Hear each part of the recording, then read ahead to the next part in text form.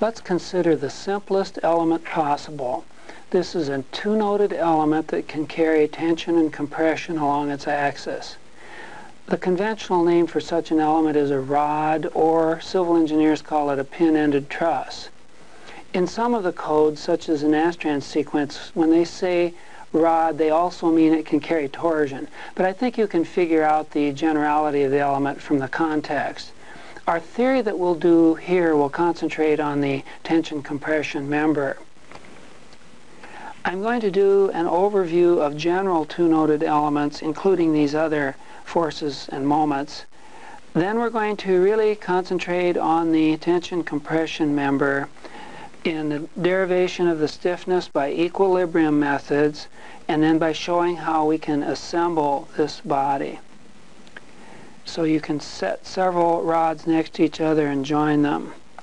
Then we will generalize the idea a bit and go back to some other simple line elements, such as an electrical resistor and pipe flow and so on. We'll end up doing some problems with our knowledge and show how we can assemble, how we can solve boundary value problems with the rod element.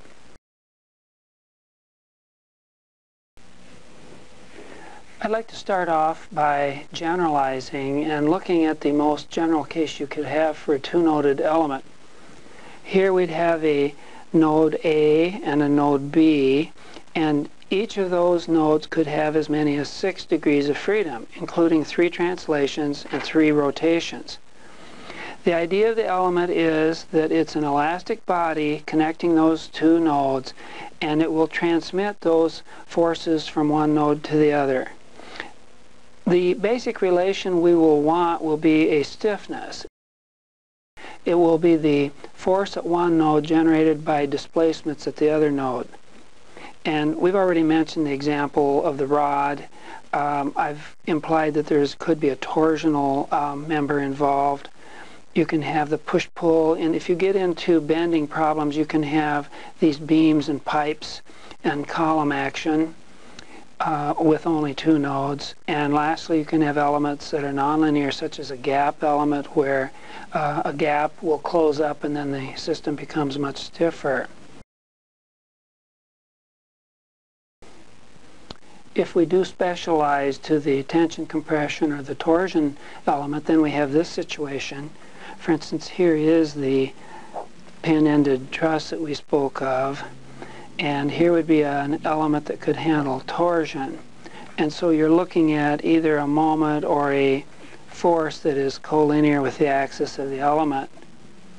The Nastran series of codes have the rod element that combines those two properties. Now, what's not commonly appreciated is that the two-noded element can actually be a very dangerous element. If you do allow the full generality of all 6 forces and displacements at each node, then it is possible to cause a matrix relation that is non-physical, something like a perpetual motion machine. For instance, there are elements called ELAS-1 and ELAS-2 in the Nastran series of codes, where the user is allowed to define that a horizontal displacement at node 1, say, can cause a vertical force at node 9. This would lead to a matrix which might be symmetric but is non-physical, in that you'll get an overturning moment caused by the compression of such an element. I know that this has happened because I've done it myself in studying a transfer press, and I was greatly puzzled by the fact that a line element like this, a so-called ELAS element that was being crunched between the jaws of the press, tended to throw the press off its foundation and on its side. And the reason being that I didn't carefully align the nodes so that the force relation was collinear with the axis of the element. There are companies that I've heard of, an aerospace company, which will take the data set for a given finite element run, and then we'll scan it to make sure that any of these spring-like elements are properly formulated. So you can see at the outset here that there's some possibility to violate physical laws. And indeed, the real advantage of finite element methods is that normally we do build in conservation laws at the element level, and we normally do not allow such bad things to happen. So that by calling upon equilibrium, upon displacement compatibility, upon conservation of energy, normally our elements will be well behaved. But that general spring element remains the outlaw element in the library.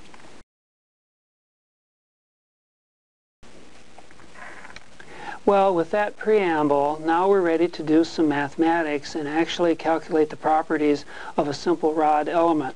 And we'll concentrate on the simple tension compression element, in which the forces are collinear with the element axis. We'll make this situation here where there's two nodes on the left and the right. We'll arbitrarily number those 1 and 2. There's a cross-sectional area of this element which will be considered to have constant properties, that is, materials and cross-sectional properties constant along its length. The axis of this element is straight, and the loads are going to be aligned with the axis, so our two forces are collinear. We will establish a coordinate system at the left end that will be what one would call an element coordinate system. It's at the same time what you might think of as a local coordinate system, and perhaps would be different than a global system describing a number of elements at the same time. Now, there really are 3 laws that we're going to invoke here, and we're a little bit short on theory at this point because we don't know the relevant energy law. However, for this simple element, because it's statically determinate, we can use equilibrium and get the full answer. Now, we will revisit this problem later on after we learn virtual work, and we'll redrive the stiffness matrix a different way. But for the time being, we're going to learn quite a bit, and not only about the element, but how to assemble. So I'd like to get some answers going here rather early in our study to give us some intuition. Now, the 3 laws that we might apply now, first of all, would be an equilibrium law, Newton's second law. Now, for statics, that would mean that a body here would have to be at rest, and the forces would have to add up to be 0 along the axis. Secondly, we would consider the material to be linearly elastic, and so we'd have a uniaxial version of the Hooke's law. And then thirdly, we'll take infinitesimal displacements, so that the engineering strain is the rate of change of the displacement field by the x-coordinate. Now, I find that mechanical engineers have the hardest time with this third item that I've mentioned. And indeed, it is a little tricky. I'm going to devote a slide to that, the next figure that we're going to see, and we'll talk more about that. But in conclusion here, with these 3 laws, we will be able to relate these forces and displacements at the right end with the forces and displacements at the left end, and essentially replace the continuum body here in the interior with a matrix of coefficients that will provide all of the stiffness information of that entire body.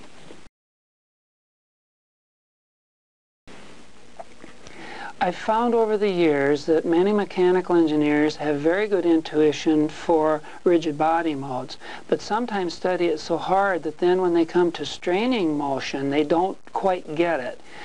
Now, for us, strain, especially this axial strain, does have some physical interpretation. It's the per unit stretching that's occurring along the axis. And the way you can find that is taking the position of an actual physical particle of metal before the deformation takes place compared with its location afterwards.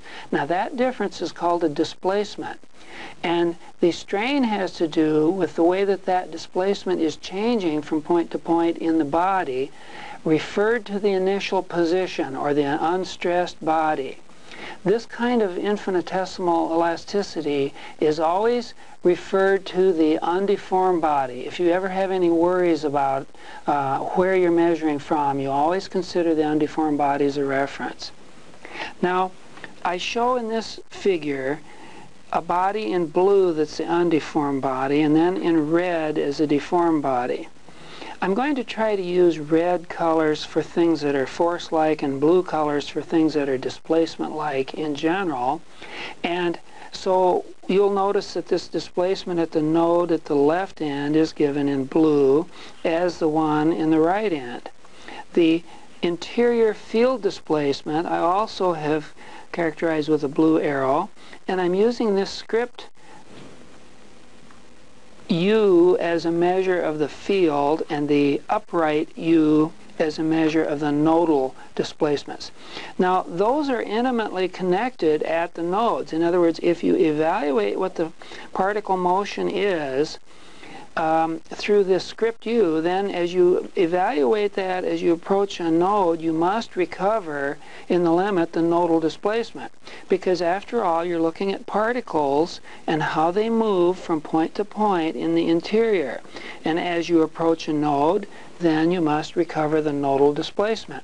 So I've plotted that field displacement below, and it's a little bit non-physical in that in that I have to plot it vertically, which is not its real direction. So you have to, your mind has to go through a 90-degree rotation in a sense to comprehend that. Now the field displacement then would have varying values here along the domain of the problem from 0 to the length L of the element. And as I've mentioned, then this vector arrow has to eventually recover the nodal value as it reaches the end. Now it's the slope of this curve that becomes our engineering strain epsilon x, which I call out here. And in general that could change from point to point, but this element is called a constant strain element because when you deflect the right end and the left end, then the interior displacement field will be linear like this physically. And you can just imagine the proportional stretching that would go on over the body. But it's this strain then sometimes that is difficult for people. For us in this problem, it's a constant. One good thing that's been worked out in finite elements is a consistent sign convention. And with these two nodes in the problem, we're going to find that we use the same sign convention for both nodes, namely that it's a positive force and a positive displacement if it's to the right. So I show that in this drawing then, and I'll again mention that together these pair of displacement-like and force-like quantities always create work when you take the product. In a general case, it could be a moment and an angle, so it wouldn't always have to be a translation such as we have and then a force. Now let's bring into play our other physical law, namely equilibrium. And in this case, the summation of forces to the right should be 0. And that just means that the force F1 at the left end and the force F2 at the right end have to balance out. Now, of course, that means one will have to be negative and the other positive. We can arbitrarily solve for the second in terms of the first to show that sign sense. Now, the strain that we are using, the du dx, can be approximated in this case by the total length change from one end to the other divided by the total length of the original line element. And that just becomes a difference in the two nodal coordinates, u2 minus u1. Now, this is fortunate because now we have related the strain in the interior to the displacements at the ends of the element. So already we're doing a kind of a rough form of interpolation. Let's bring in another physical law, namely the one that Hooke originally proposed, was that forces are proportional to displacements. Now we'll use it in the stress-strain sense shown here, that stress is proportional through Young's modulus to strain. We previously, in the just derived equation, found that strain could be written as the difference of nodal displacements over the length. So now we have, in addition to an interpolation for strain, we now have an interpolation for stress in the body.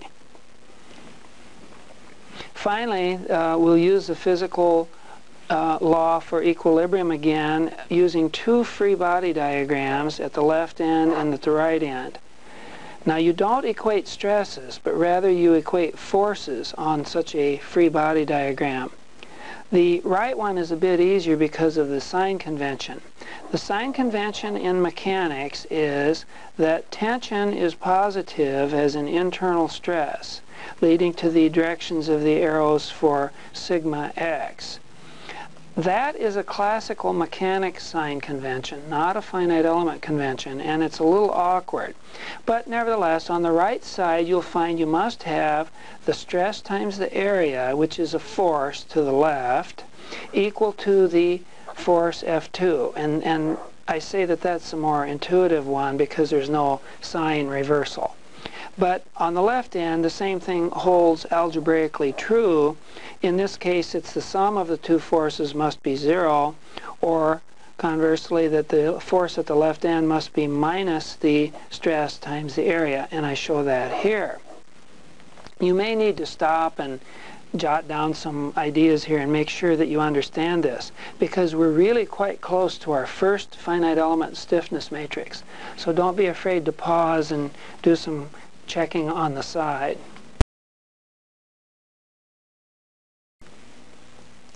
We've actually progressed a long ways now.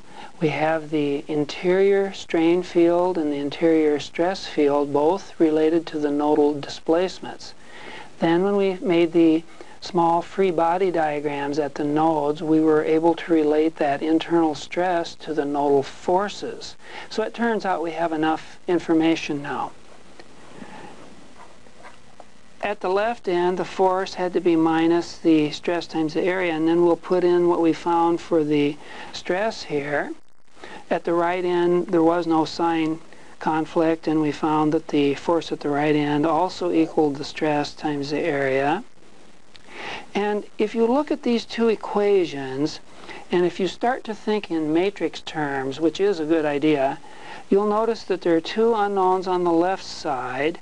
And if you view the displacements at the nodes as unknowns, then there are two of those on the right side, but they're linearly scrambled among these other physical parameters, A, E, and L.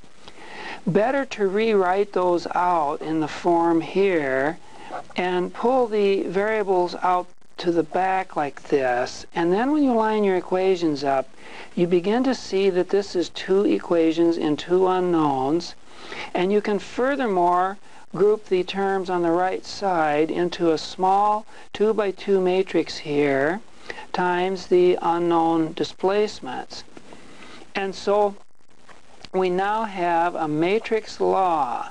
And I think this is quite a noble goal of your work in this course, is to try to think in matrix terms rather than scalar equations. So here is our matrix law relating nodal forces to nodal displacements. And we have successfully removed the continuous nature of the body intermediate to the two nodes. In other words, all that remains are some lumped parameters, in other words, some constants that characterize the body entirely. So we can now call these a stiffness matrix K, and summarize the results at the bottom. And this stiffness K is the first stiffness that you have encountered in our course. It's the first of many, and it really characterizes the geometry and the elasticity of this body. Let me rewrite that stiffness matrix to emphasize the symmetry in the problem. If I pull out the physical parameters, EA over L, then I'm left with this matrix. This is a particularly nice form. The fact that you get the 1 and the -1 has to do with the static determinacy of the system, namely that the force on the one end is a negative of the other. There's another peculiarity, and that is that the determinant of this matrix is 0. Now, that's not an accident. That reflects the fact that this little element could slide along its own axis if it were free to do so. We call that a rigid body mode, and it's characterized by this fact that the determinant is 0. Notice that the elastic property is tied up in the Young's modulus E, and then the area and the length of the rod element are geometric properties. So the stiffness matrix captures the symmetry of the problem, the mechanical properties, that is the material properties, and the geometric situation. So it's quite a system interpretation of what would happen if you push and pull on the two nodes. Now, I want to make some comments here. The components in this matrix K are often given the subscripts I and J. Now, I stands for the row and J for the column. That's universal. And what we really have found now is not something that resists things as much as it conducts or promotes something. Now, what is it that it conducts? It conducts forces. So when you do this form of the equations that we're doing, we think of the stiffness terms as conductors of force from one node to another. And if we were doing an electrical system with the same philosophy, then what we have found are conductors. They're not resistors. And that might be a little difficult for many people, especially if you do experiments. And there's a natural reason for that. We'll talk about that in a minute. So what Kij is defined as is the force at degree of freedom I due to a unit displacement at only degree of freedom J. This is a wonderful theoretical idea, but it's rather hard to measure, because in order to measure stiffnesses, you would have to restrain all of the degrees of freedom in the problem to be 0 except 1. Then you would use a hydraulic jack or some other forcing mechanisms to move that 1 degree of freedom 1 unit. That would alter the forces on the others, and you'd have to readjust the other constraint mechanisms. So it's not that easy to actually measure stiffnesses. And as a result, I say here that experimentalists hate stiffness. Now, what is it that experimentalists like? Well, they like flexibilities, Cij. Now, the Cij is actually the inverse property, and it's defined as the displacement at a degree of freedom I due to a unit force at only degree of freedom J. Now, this is easy to measure, because much as stepping on your bathroom scale and then watching the dial spin around, an experimentalist can apply a force at one point and then measure displacements at other points. In fact, at many points, and recover the flexibilities. And I did use that approach in my master's thesis some 35 years ago, where I was interested in vibrations of a delta wing, a small delta wing model, and that was quite easy to do. So the two concepts of stiffness and flexibility are important concepts, and in a sense are mirror images of each other. Once we have a stiffness for a rod element available, then we can consider what would happen if we joined several of them together. One of the first things that might bother a person is whether the coordinate system could be used in common for both of the elements, and that will turn out to be true, so the coordinates will not cause a problem.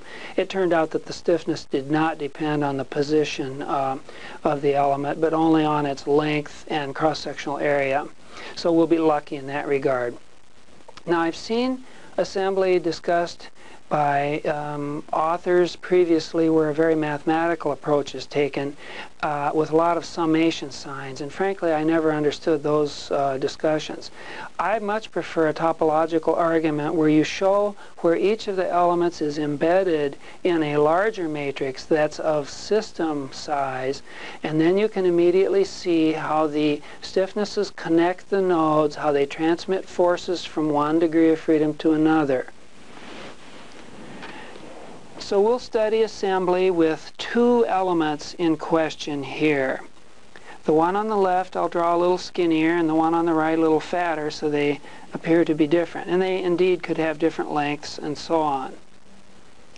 In a minute I'll assign a stiffness coefficient to the one on the left, which we will call K1, and that's the EA over L coefficients. And then K2 we will call E2, A2 over L2.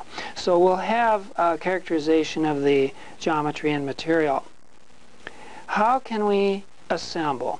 At the outset you have 4 degrees of freedom in the exploded view. Yet if we assemble by combining the second and third degrees of freedom at the pin joint here, then we only have 3 surviving system degrees of freedom. So I think this is an important thing, that we're going to reduce our number of degrees of freedom, and so there's some collapsing of information onto a more reduced space. I will ultimately use different symbols for the assembly. I'll use capital symbols for the forces rather than the lowercase, so you'll be able to tell that at the end. And we'll carry a subscript E for the element displacements at the nodes, which will drop when we get to the assembly level down here.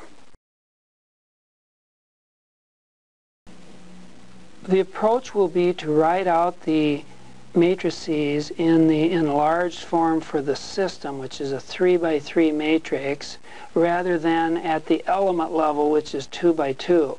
However, we do embed the element 2 by 2 matrix into the 3 by 3 space, so you can see where it overlaps.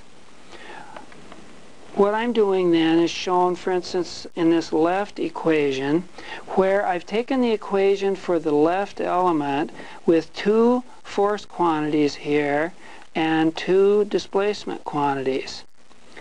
I'm adding some trivial operations by adding what appears to be an unneeded third coordinate here and multiplying by 0 in each case on the first 2 equations. Well, you can't stop me from doing that, because that adds nothing to the equation for the single element. Then the third equation, which is trivial, is 0 equals 0, and pads out this form. So you should be convinced that this is okay, because we showed that was true for a single element.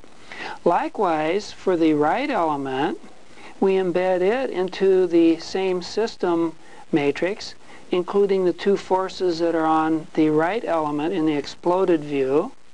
We show the stiffness matrix again, where, as I mentioned, we're using these coefficients in a lump form, calling them, in this case, K2.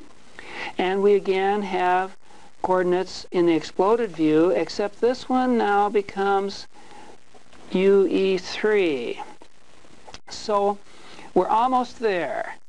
What we really need to do to put these 2 equations in a standard form is to set UE3 equal to UE2.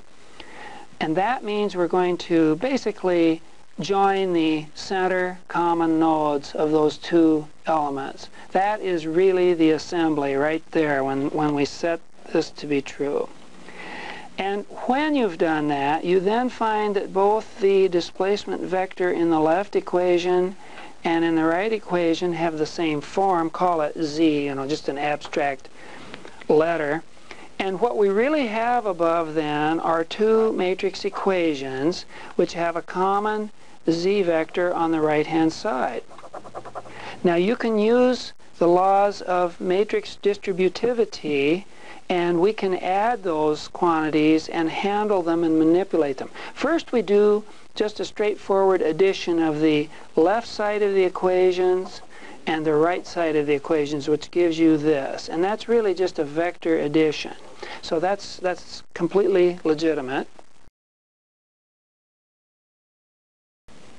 And then we'll combine those terms. We will factor out the P and Q matrices and combine them here with common outer parentheses. And then when you add matrices, whether they're square matrices or whether they're vectors, as on the left here, you can do what's called adding term by term. And by that I mean you'll add the little component x1 up here to the little component y1, and so I've summed those two vectors together under a common set of curly braces. Likewise with the matrix here, and you don't have to adjust the common displacement vector z because it's not been adjusted. Now, term by term means that you do exactly what we're showing here, and on the matrix you have taken the stiffnesses from the separate elements and you have put them in the right positions and added them up. Neither of the stiffnesses contributed to this outside term here nor to this one here. So it's interesting that there are some zeros. In other words, there are some degrees of freedom which have no force connectivity. There's no path of force conduction directly between the first and then the far right degree of freedom. So we can add the forces likewise. We have the force at the left end, which now is an external force. The force at the right end is really an external force. We're not quite certain what it means to add these two forces that were external in the exploded view, but now in some sense are connected together. We know that the displacement at that point is a common displacement, and we could have given it the name either UE3 or UE2, and I've arbitrarily chosen UE2. So on the left we have some forces that are added, we have some stiffnesses that are added, and then we have the surviving degrees of freedom here. And it's the surviving degrees of freedom that are now the assembled coordinates for the system. And so that's pretty clear. This is pretty clear, but we need to think some more about what these forces are. What happens at that common interior node is so important that I'll break it out as a special small topic. And I like to call it a mental experiment. What I'd like you to think is that there's a pin that's been driven in through the two holes in the two adjacent rods, and that the pin holds the two elements together. So that's the physical mechanism. Then we'll do a free body diagram for that pin. I don't want you to remember this mental experiment too long, though, because when we get to problems that support moments at a joint, you no longer have a round pin that acts like a pivot. In fact, most finite element assemblies have nodes that act like welds, or it'd be more like a square pin and a square hole, and it will carry a moment. But for the moment, think of just a simple pin at that joint. Then we'll do this free body diagram. I've already been given the sign convention for F3 and F2, so I can easily just say that by Newton's third law, every force has an equal and opposite reaction, that I can draw those with the sense shown. We won't make a special sign convention for the pin, but just use the general logic here. Then the force F, cap F here, is a possible external force now, something new that we're going to add. And if you sum forces on that pin then, say positive to the right, you'll get this equation, that the interior forces, the F2 and F3, have to add up to be this exterior force F. So I will use that fact and replace F2 and F3 in the middle position in the force vector as shown here. Now this really is dynamite. You may not know what has just happened because it's a little subtle, but we have eliminated the internal forces in this problem in favor of the external ones. In fact, the only remaining forces of any interest in the solution here are external forces. Now I can tell a small story that in analytical dynamics, that was one of their goals. If you've used Lagrange's equations or other energy-based equations, you realize that there was a lot of whooping and hollering to the effect that, aha, we don't have to find the forces of constraint. And that's exactly what happens here too. In the finite element method, in the approach that we're using, which is called the displacement method, We don't have to find the internal forces of constraint that help hold the elements together. We only worry about the externally applied forces. We've already said that we have only the surviving degrees of freedom remaining here on the right, and we know how to add up our stiffnesses here, that these stiffnesses connect the same degrees of freedom that they would have in the exploded view of the body, and primarily depend on the element connectivity and the way the elements are numbered and the nodes are numbered. And so we really should be able to do this assembly of the stiffness as well as interpret the forces and the displacements. Finally, let's rewrite our results for the system and use a specialized notation for the assembly. I'll use capital letters F for the forces and capital letters for the stiffnesses to remind us that these are assembled system values. And we'll still use a lowercase u for displacements, but we'll drop the subscript E, reminding us that it was an element exploded view originally. We have to have consistent numbering on these surviving degrees of freedom, so we'll renumber both the forces and the displacements from 1 to 3 rather than 1 to 4 as the original exploded view had. And then in symbol form, this will be our final equilibrium law. Now we found this entirely by equilibrium arguments as well as some geometric and material laws. If you do this process a couple times, and we'll do a little more in our problem session at the end of this lecture, you will develop intuition, and suddenly it will dawn on you what this assembly process is, and you'll have it for life. I don't know if it takes a half an hour or 2 hours. It's something like that. I'm trying to remember when I first learned. And when it dawns on you how that topological embedding works, you'll be armored with iron plating. No one will ever be able to dent your armor after that because you'll understand it cold. And in fact, once you've done that and gotten that intuition, no one ever draws the exploded views again.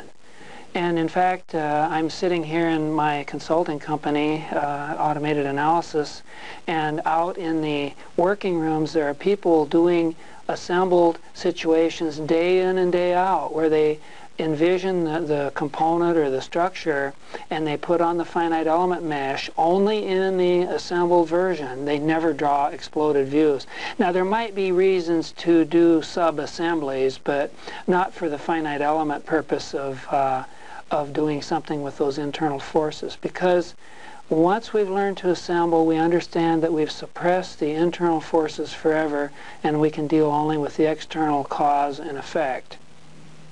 I'm going to remind you again that the nodes are welds and not really the pin joint that we use temporarily on this simple element. So try not to remember that little mental experiment. Lastly, the rod element, which only supports tension and compression, is typical of what I call elasticity elements, 1, 2, and 3-dimensional elasticity, such as for solid bodies. There's another class of elements that I call structural elements, and these are the plates, beams, and shells, and they carry not only forces but also moments at the nodes. Now that we've finished our structural rod element, we can sit back for a moment and think about other comparable situations. In fact, there are some other simple elements now that we can directly write down. The one for torsion would turn out with, well, it would take 10 or 20 minutes work if we really derived it, but will turn out similarly. The torsional element also has static determinacy. It has a torsional stiffness that would be on the order of GJ over L. Again, you have a material and some geometric properties, and you get this symmetric form of the stiffness matrix. Angles are the relevant displacement quantity. Moments are the relevant force-like quantity. Then we'll go into a heat conduction element. If this were a small rod carrying heat from one node to the other, we would have this coefficient out in front. We would have the nice symmetric relation for the heat conduction matrix. The U in this case would stand for nodal temperatures and the F for nodal fluxes. And that would be the amount of heat per unit time, perhaps watts. So you might have degrees Celsius and then watts here. Electrical problems, you could do electrical resistor problems now and connect them up in various patterns. It will turn out that the coefficient of interest would be, as I'd mentioned before, the conductance in the form we're doing it.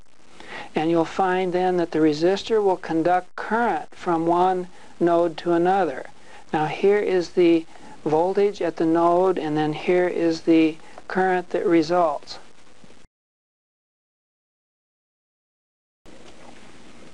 Another example of a simple element is the pipe carrying fluid. And this is actually kind of an interesting case. I have worked with such a problem in small classroom situations where we would solve 3 or 4 such elements coupled together. Here you have the pressure head at a node P that will cause a certain discharge Q. The conduction of fluid from one point in the piping network to the other will vary as 1 over some friction factor here. And if the flow were of molasses or some truly viscous fluid, then this would be a linear equation with constant coefficients. But more generally, if you look at diagrams like the Stanton diagram in hydraulics, you find that the friction effect here, or call it the conductance in the reciprocal form, will vary as the velocity. For instance, as a turbulent flow develops in a pipe, if you have a really rough pipe, the pressure drop might vary as the velocity, which is the discharge here, squared. So the true pipe problem lies somewhere between a linear and a quadratic relation here. It turns out that you can actually use that nonlinear effect in the equations, and you can iterate. You can guess an answer and improve it, and you will get convergence, luckily for conventional water pipe flow. So it's turned out to be a doable problem, and you can see that the simple element, at least in the linear case, is similar to our rod element. It's time for our first problem session.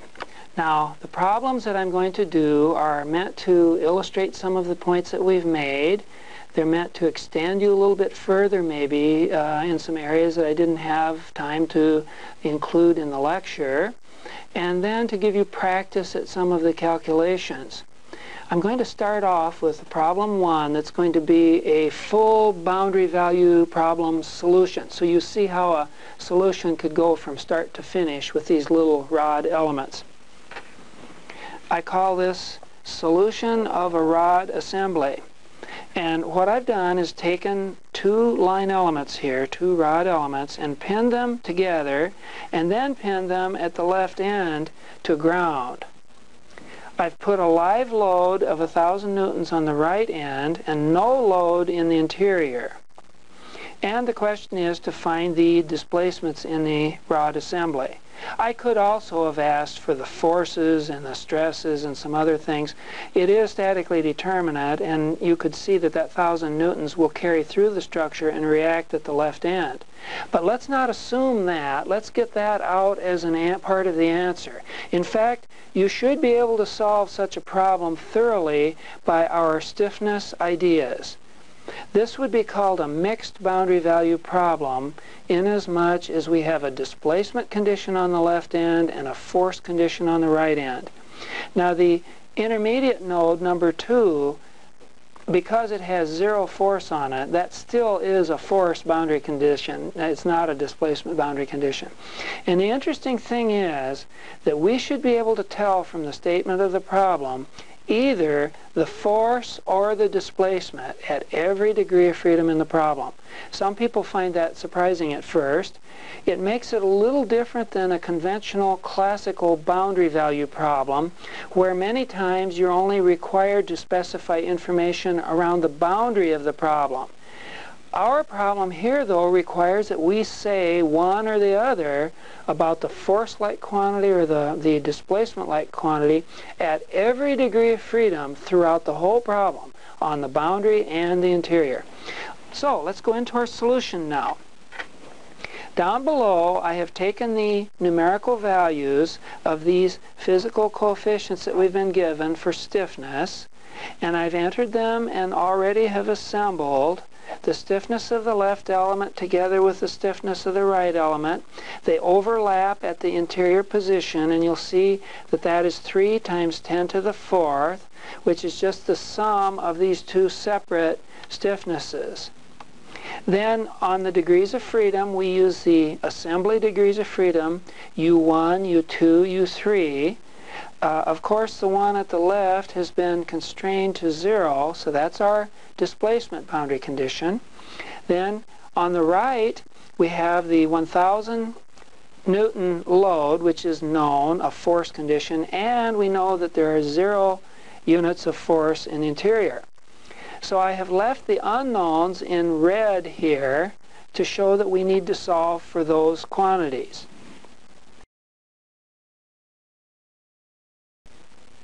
Now, it's always true that when you have displacement conditions in a problem, you've then already specified the field variable at that point. And this will, in effect, reduce the size of the problem because that can be exploited. Particularly when you set a displacement to be 0, that equation becomes relatively easy to separate out and solve as a separate final step. In our case, I'll do this slowly and show how that can happen. Once you see this, you'll understand how that works. The fact that there's a 0 in this first displacement position means that you have eliminated the first column of that matrix, because when you post-multiply by a matrix, each of those terms affects the matrix here column-wise. So I know that this 0 will knock out all of these terms in the first column. Knock them out, I mean cause them to be 0 when you multiply by 0. You could at that point deflate this equation and this set of equations by shrinking this to 3 rows times 2 columns and pulling out the 0 up there and making it a 2 vector, but thereby leaving a 3 vector on the right hand side. Now, matrix multiplication tends to sum over the nearby indices and will effectively eliminate the index that ranges from 1 to 2. Now, of course, that's the column index in the first matrix, and it's the row index in the second. Now we can do something further. We really have 3 equations and 2 unknowns. So we may take the first equation and set it aside. It has been the equation that is largely meant to describe U1, but that was set to be 0, and so we'll pull that equation aside, and it becomes merely F1 is a constant times U2. This could be solved later if needed, or can be ignored. Notice that F1 is a reaction in the system. So in other words, when you apply the live loads over here, you're able to set aside the equations for which you would find the reactions here, and those can be solved at the end if you wish. Many computer codes will ask the user, do you want to find the reactions? Sometimes they're called constraint forces in the problem. And if you don't ask for it, you won't get it, because it's a separate step. Now we're left with a 2 by 2 set of equations shown here, and this is a solvable set of equations.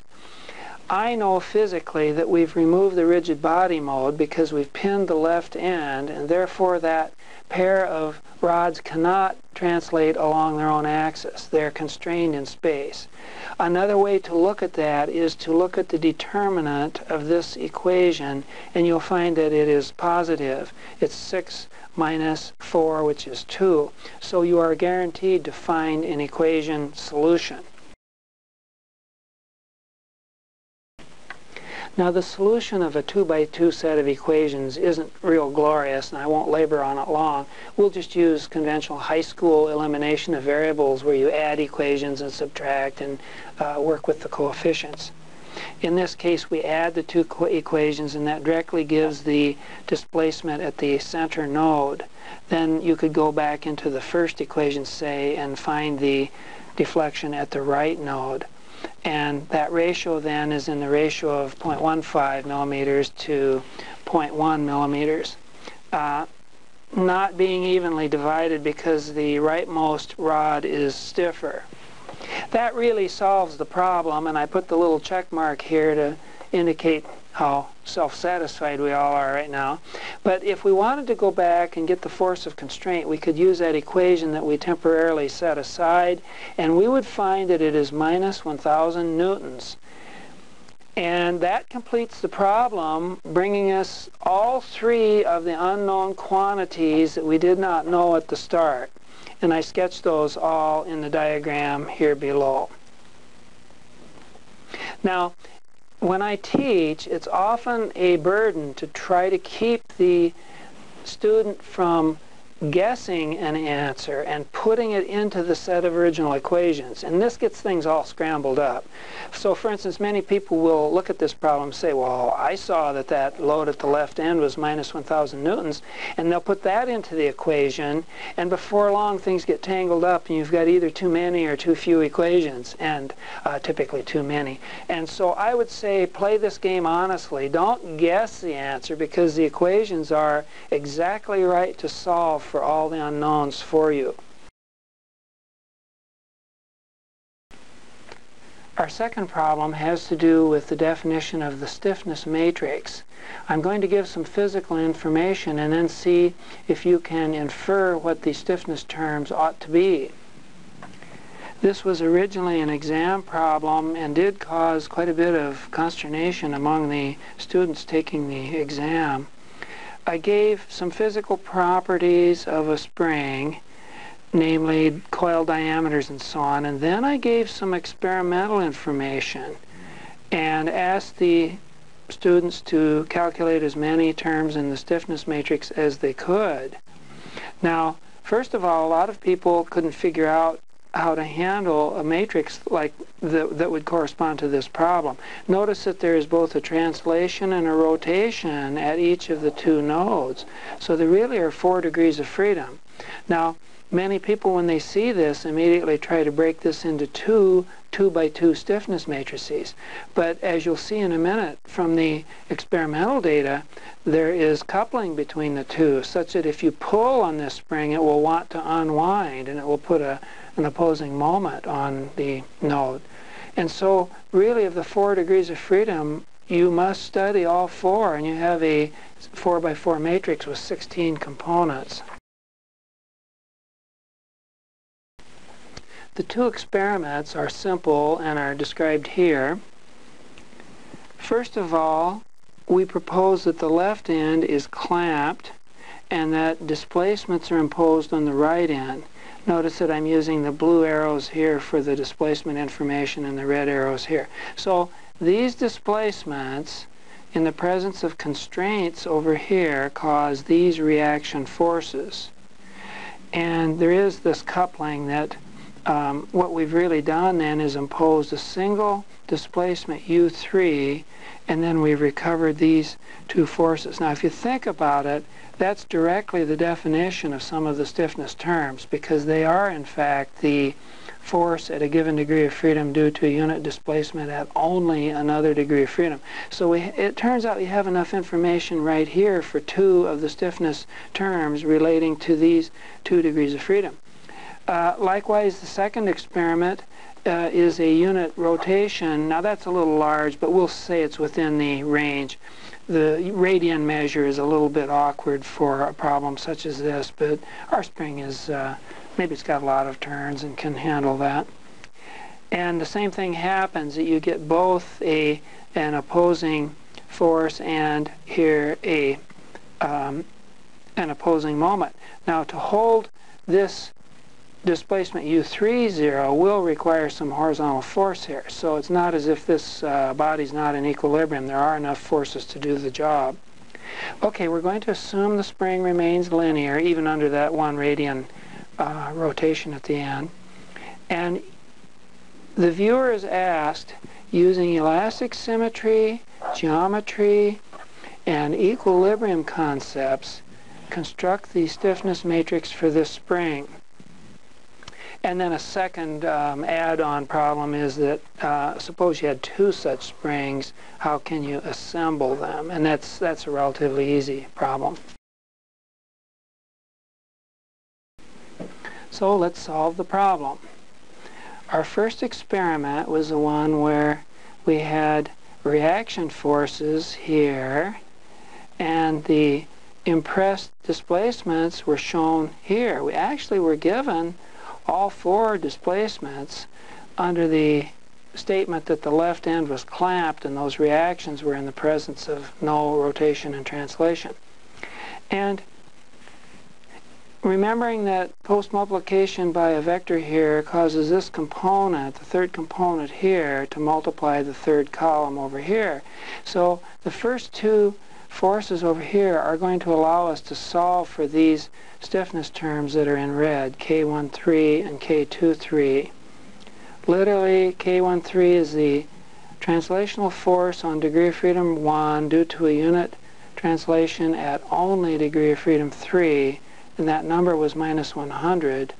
So we immediately can solve for that. Likewise with K23 being the moment at 2 due to a unit translation at 3 gives us immediately that quantity, and then I enter that below directly into the stiffness matrix. The second experiment is similar. It's actually a unit rotation in the 4th degree of freedom. We know the reactions at the left end, and again we're able to directly solve for K14 and K24, getting the numbers minus 50 and minus 100. So right off the bat, from the direct interpretation of those experiments were definitely set up to give you stiffness terms directly. To this point, we've actually found 4 of the 16 coefficients in that matrix. But now let's tinker with the data. We know that when we were given reactions at the left end of that spring, that we can then, through static determinacy, we can find the live loads at the right end that really go along with those enforced displacements. So from equilibrium, we can immediately find what F3 and F4 are. They're the negatives of the quantities on the left end. That, in effect, doubles the power of the experiments, because we can now take our first experiment where we imposed a unit translation on the right end, and we can say, hey, that was going to take these live loads, since they have to balance these. Now, in a sense, I'm violating something I said earlier about problems where I didn't want you to guess the answer, but now we've been given really an inadequate amount of information to try to do the task at hand, so I'm grabbing at any straw that I can. And that will directly give us K33 and K43. These turn out to be positive numbers, and I enter those in the next sequence below. The second experiment for the unit rotation at the right end would cause these loads to be generated on the right end in order to balance these, as we saw before, and directly lets you find the next 2 terms. We've now found 8 out of the 16 stiffness coefficients, and I embed those 4 that were recently found into this matrix. Now, regardless of the shape of the body, there is a reciprocity theorem. It really has to do with symmetry of the elastic stiffness matrix. Some people call it the Raleigh, Betty, Maxwell reciprocity theorem, and so on. But what it means is that Kij has to equal Kji.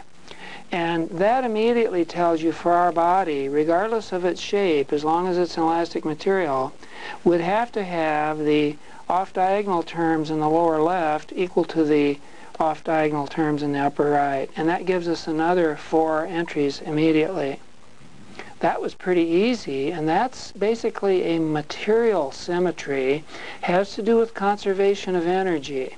You can prove that Kij has to equals Kji if you take 2 loads and apply them in one order and then remove them in the opposite order, and then you check out the energy that is released upon removal and make sure that it's the same as energy stored, and you always find that Kij has to equal Kji. All right, the last point is really pretty subtle, and I can understand why people couldn't get the final 4 terms in this matrix. A simple way would be to walk around to the other side of the springs and then just use a different numbering on the nodes and say that by geometric symmetry, whatever happened on that when the body was facing one direction should happen in a mirror image facing the other. This is a kind of a geometric symmetry about the center of the body. Another way to think of it is that the system should be invariant. The forces should be invariant. That means they shouldn't change under a rigid body translation. So I'm going to use that second idea, namely, rather than moving the right end a given distance and holding the left end fixed, what if you proposed this second situation here where you move the left end a unit to the left and held the right end fixed? Now that's a kind of a mirror image problem to the one over here that we were originally given. And my claim is that the forces should be the same in those 2 problems. And then a way to rationalize that is their only difference is a rigid body translation of 1 millimeter. It's the body is under the same forces and deflections other than that. And if you do that, then that's effectively a -1 translation on the left end that produces the same forces as previously you got from a +1 translation here at the right end. And that will directly let us find K11 and K1 and K21 shown here and here. And finally we can do another mirror image problem like that. So I'll propose a similar experiment in regard to the rotary displacement. Here's my mythical experiment in which I fix the right end and I have a -1 radian rotation at the left end. That should cause the same forces and moments as the original experiment did, with the only difference being a 1 radian rigid body motion different in the 2. And when you do that, you immediately pick up K12 and K22, which finishes the entire stiffness matrix. I think many people, when they first see this problem, are a little mystified as to how you could get more than 4 of the components. And here, in fact, we've gone ahead and gotten all 16.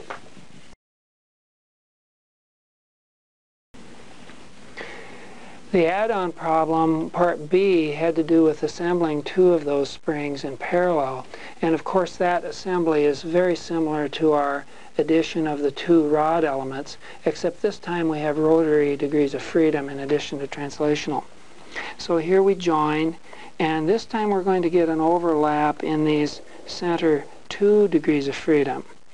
So effectively we are overlapping 2 4x4 matrices this time, and they both add stiffness to the center 2 coordinates. And if the on-diagonal terms were 100 units each, then the sum of 2 of them is 200 units, and it happened to be the same for both rotation and translational effects. On the off-diagonal we had 50 units and from each of the contributing pairs, and so we end up with 100 on these off-diagonal terms. So not too hard really to assemble two such elements. Make sure you understand this. Make sure that you know that you couldn't break this down into a 2 by 2 problem because it doesn't uncouple. Problem 3 is a more difficult assembly problem in two ways. One is that I'm going to assemble different elements that are connected in a more complicated way. And secondly, because we're in 2 dimensions now, I'm going to make use of a shorthand notation called compact notation. It turns out that the connectivity in assemblies really depends on the nodal numbering. The reason is that the degrees of freedom, whether there's 1 or 6 at a node, all have the same connectivity with other nodes. They're either all connected or they're none of them connected. This is because the little individual stiffness matrix is typically full, and all the degrees of freedom at one node affect all the degrees of freedom at another node. As a result, you can exploit that simplification and only keep track of the connectivity between the node numbers. So here you see we have a triangle on the left denoted by alpha. And alpha then will connect nodes 1, 2, and 3. And I show that, and you can block that out here basically. In fact, of course, each of these little alpha symbols stands for a little 2 by 2 matrix, if you want to think in that term. That would be the compact way of, that would be the detailed way of thinking of the variables. But we're not doing that, we're doing compact. The other triangle called beta contributes beta, beta, beta over here between 4, 5, and 6, and adds this little block of symbols in red. The upper rod, gamma, is in the blue color, and it connects nodes 2 and 5, and that's a little more widespread. You have to put in K22, K25, here's K52 and K55. Whereas delta down below connects 3 and 4, which is again pretty compact. And so these terms all connect together. And again we have some bandedness here, that there's a set of zeros that lie outward of these diagonal lines.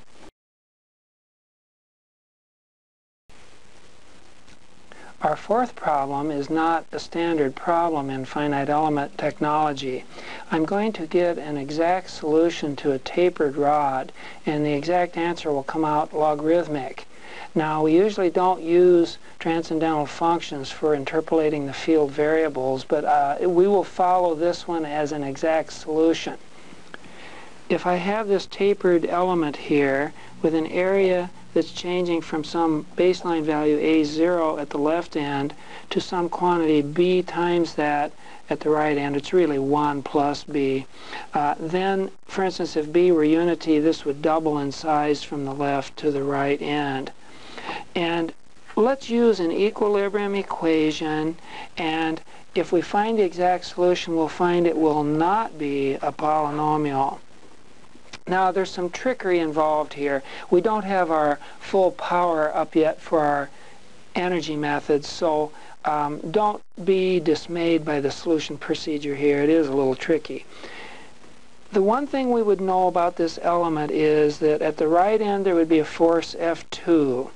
And if I made a cut in the interior of the body and looked at a small free body diagram of the right end, I would get that the stress in the interior would have to be that force over the total rod area. Now, involving these X terms here you see.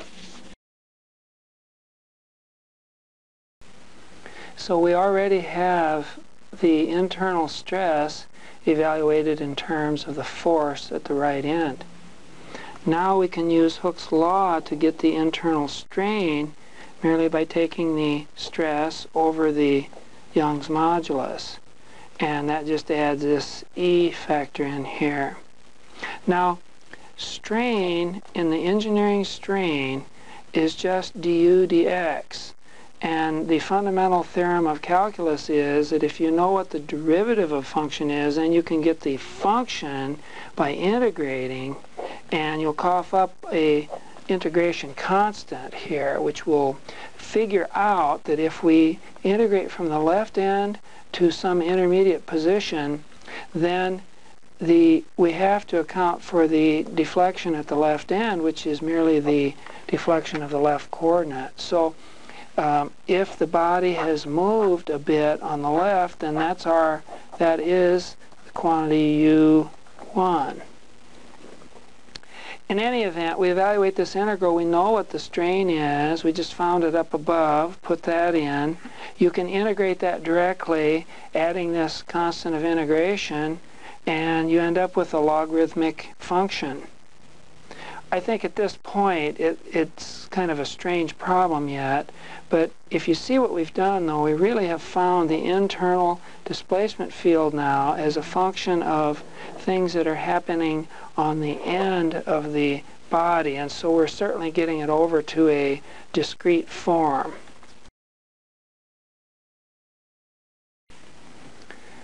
Perhaps the strongest trick here now is to evaluate the displacement field at the right end. We tied in what happened at the left end because of a constant of integration, but now let's use this trick. If we take that field displacement, and we know that that's identically U2 when we evaluate it at the right node, then we just put that value in, and the x over L term becomes unity, and you get this.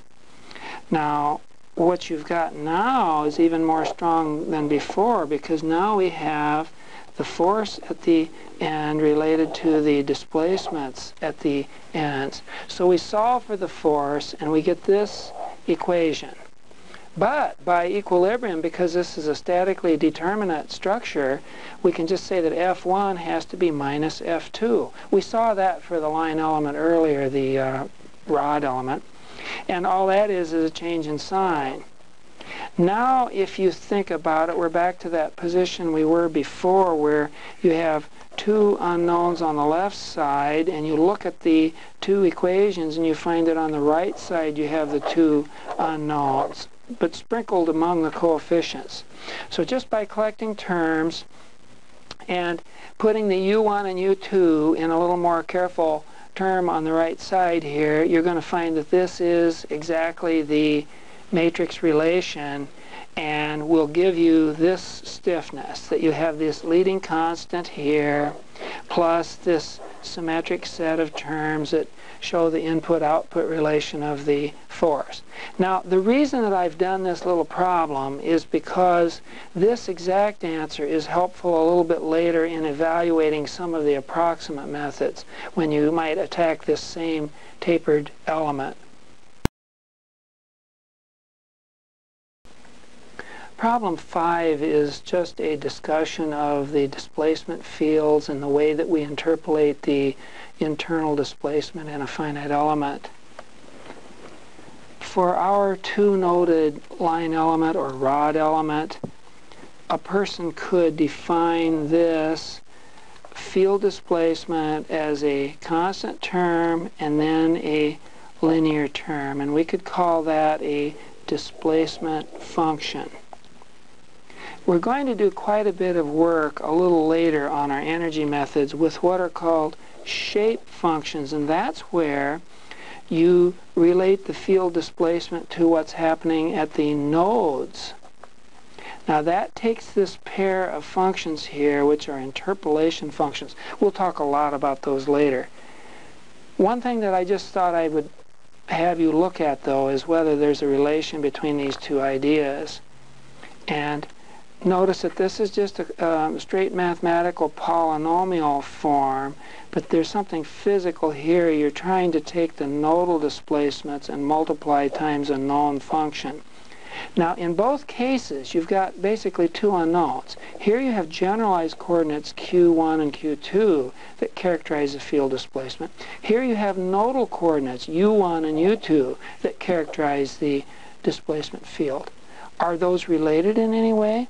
Well, it turns out yes, they are, because if you evaluate at the left end, let's say, if you take the first equation for the displacement function, you'll find that U1 is Q1, and there is no function of x there, and then Q2 would be times 0, so that would drop out, and you get immediately that Q1 was U1.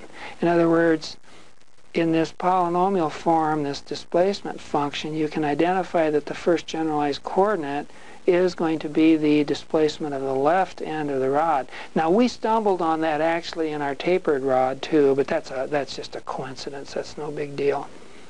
Now, the other thing you can do is evaluate at the right end. You take the displacement polynomial again with the L for the x dependence, set that equal to U2, and then you can relate what Q2 is in terms of the displacements at the ends. And really all I wanted to show here is that these two approaches are complementary. They say things in a little different way, but they're interchangeable. And so start thinking about what it means to have an interior displacement field, and then how can you characterize that either by a set of polynomials with generalized coordinates or by using the nodal displacement somehow to tame the situation and give the sizing to the displacement field. I thought it would be a good idea to ask a consulting engineer, Bob Schmitz from Automated Analysis, to say a few words about the use of rod in his consulting practice. Now, I've only used the rod element in a bolt situation, and I used it to pre-tension the cap on a connecting rod, but I know there must be wider usage of the rod element than that.